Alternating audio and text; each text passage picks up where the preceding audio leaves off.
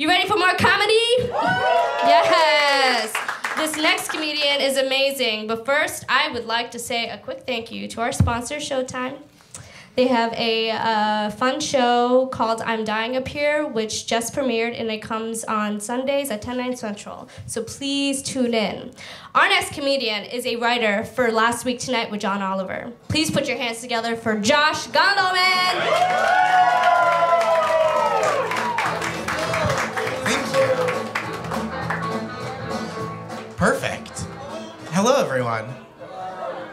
I like your energy. This is what I'm like all the time.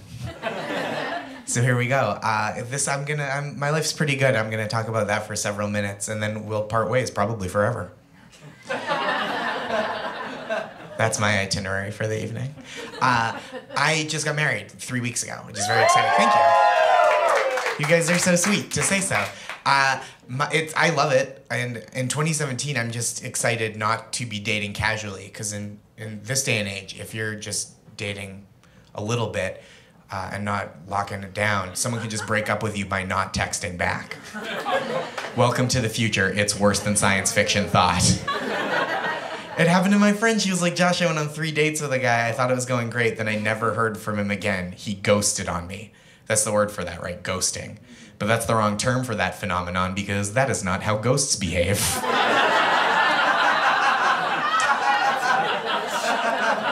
When there's a ghost in your life, he stays in touch.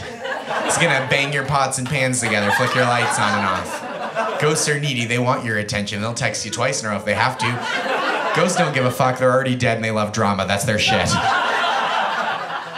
If you're gonna tell me a story that ends he ghosted on me, that's gotta be a better tale. That story's gotta go, Josh, I went on 3 dates with a guy. I thought it was going great.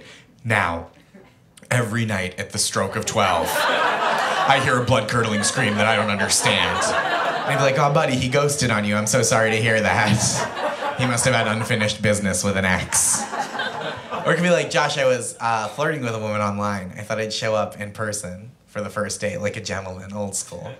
I rang the doorbell. Answering the door was an old woman sobbing. I was like, I'm sorry, is Megan there? And she's like, Megan? Megan's been dead for 30 years! Dude, you got ghosted, and that is a bummer, but you should not have signed up for Tinder on that burial ground. That's your fault, nobody else's. My wife's a big reader, and I'm a better person because of her. I'll say that. My wife's a big reader, and I've been going through her favorite authors to learn a little bit about how she sees the world, and I recently came across a famous feminist quotation by Canadian writer Margaret Atwood, which is probably how many of your favorite jokes start. And Margaret Atwood once wrote, men are afraid that women will laugh at them. Women are afraid men will kill them. Wow, weird laugh. Generally, that's a heavy thing to say, right? And I don't know how to feel about that as a man who is also afraid that men will kill him.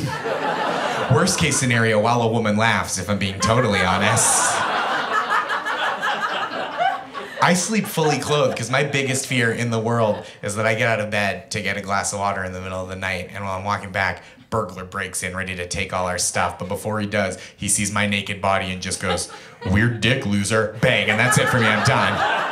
Then my wife wakes up giggling like, he did have kind of a weird dick. And then they get married to each other. And then I spend all eternity in that apartment ghosting them like, every dick is kind of a weird dick, boo! Anyway, that's why I'm a feminist. That's my journey. I proposed. That's the whole story. That's how it happens when you're a guy, right? I think it's a great injustice that we tell little girls how exciting it is to have a wedding and how fulfilling it is to be married. And then when they grow up, there's no way for an adult woman to propose marriage to an adult man with dignity. Right? The best she can do, there's no script. The best she can do is get pregnant and hope he's equally religious. That's all. That's a lady's proposal. Because if my girlfriend had proposed to me, I wouldn't have taken her seriously. And I know that sounds bad, but it's true, right? Like if I just walked into our apartment one night and she had been like, Josh, will you marry me? I'd be like, yeah, I guess eventually, but why are you bringing that up now?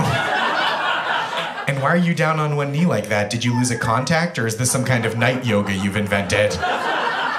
Because when a woman takes to her knees like that, right, a dude has a very specific set of pre-existing associations, and they're certainly not, oh good, our two souls are about to be entwined as one for all of eternity. When a woman takes that knee, a dude thinks, I don't know what I did to deserve oral sex here on this horse and carriage ride through Central Park in New York City, but you're very romantic and someday you'll be my bride. You know what? Get up, I'm gonna propose to you. I will tell you the story of how I knew I wanted to spend the rest of my life with my girlfriend. And it was a story that happened on a bittersweet day. It was the day of my grandmother's funeral.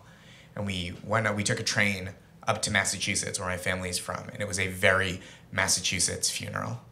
That sounds like nonsense, but I will prove it. My grandmother was cremated and then buried in a Tom Brady jersey. That's a real fan, okay? I see people in New York City all the time walking around in Eli Manning jerseys, alive and shit. No, show some respect. Burn it down like Nana did. That's how it's done. And the jersey was a gift that I got her when she went into the hospital and was sick, and we hung it on the wall of her hospital room under the TV. And when I heard that she was cremated in it, I started to cry because I'd spent like $100 on that jersey. And I was like, we hadn't even looked at the will yet. The price tags were still on it. I guess everyone grieves differently, Mom and Dad, but I didn't think incinerating possessions was one of the things that was on the agenda. So we attend the funeral. We spend all day with family, friends of family, extended family. It's really lovely to have so much support, but it's also exhausting, right? So to expend so much emotional energy. So we go out that night. We decide we're gonna go into the city of Boston, see some old friends, have a couple drinks, kind of lighten the load a little bit. So we borrow my mom's car, and all we have to listen to is terrestrial radio, which in Boston is terrible. I don't know if you guys have ever listened, but it goes up to like 1997, skips forward to the Dropkick Murphys song from the Departed soundtrack, and that's it forever. They don't know about Rihanna, it's a nightmare, it's a wasteland. So we turn it on, and the first song we hear is the song Caress Me Down by the band Sublime, which is a terrible song. If you guys don't know Sublime in general, their vibe is kind of like a blacklight Che Guevara poster that you listen to, if that makes sense at all.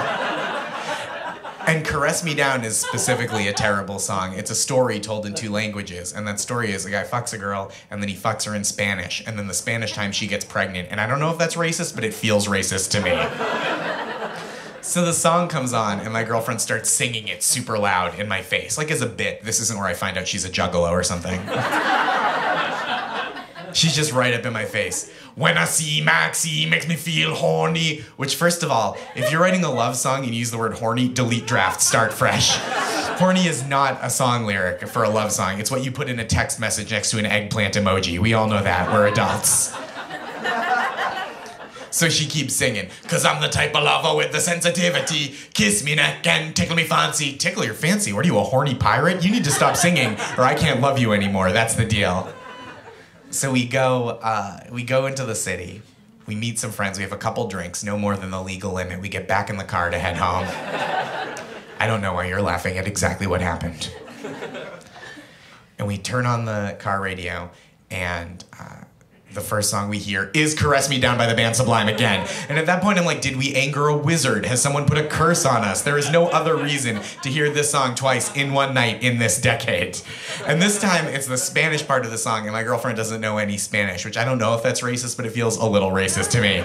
So instead of singing, she's just doing this dance where she's shaking her fists in my face like I just denied her a mortgage or something. And it's very funny. I'm laughing a lot. It's like really authentically making my day better. So we get back to my parents' house, and we go up the stairs to my childhood bedroom where we're sleeping in 2 twin beds pushed together, like a couple from a 50s sitcom who almost figured sex out. And we get into bed and we're spooning. And I know this isn't spooning because I'm standing up. This is just a prom picture, I guess. Just like, but turn it 90 degrees, spooning. And you guys get it? I'm drifting off to sleep. It's been such a long day, and it's so late, and I'm drifting off, and before I can, my girlfriend murmurs so gently, so sweetly. She says, "Josh, kiss my neck." And I say, "Of course." anything you want in the whole world. Kiss your neck, scratch your back, rub your feet, whatever it is, I'm here for you. You've been such a wonderful, beautiful partner to me today and over our whole relationship. And anything I can do for you, I will perform gladly to bring you the same kind of comfort and love. So I lean in to give her just the tiniest, gentlest kiss on the back of the neck, just a physical whisper of a gesture. And as I lean in to kiss her neck, she looks back over one shoulder at me, makes eye contact with one eye like a shark would, and yells in my face, "And tickly fancy, guys!" She caressed me, downed me in my childhood bedroom on the day of my grandmother's funeral.